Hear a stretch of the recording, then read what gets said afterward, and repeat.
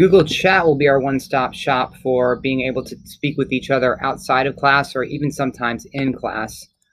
This is an app as well, and I have links to the app here. It is also a website, chat.google.com. I can teach you in class how to install it on your Mac or PC as a web app, so it appears as a separate window.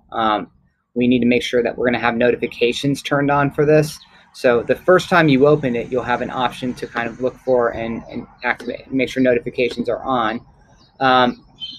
It's also in settings up in the gearbox. You can kind of make sure that push notifications are here and replies and all that. So please just be wary that you have push notifications on for this, both on your Mac, PC, tablet, and phones, because I need to be able to know that you get information directly should there be a need for an immediate change.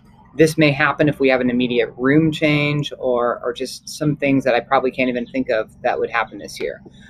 This chat is also a location for you to ask homework questions. And you can ask that of me, you can ask it of each other, and you can answer each other's questions. You can post your work if you want. This is one of two places that we have for this. The other being a collaboration space for homework questions within OneNote itself.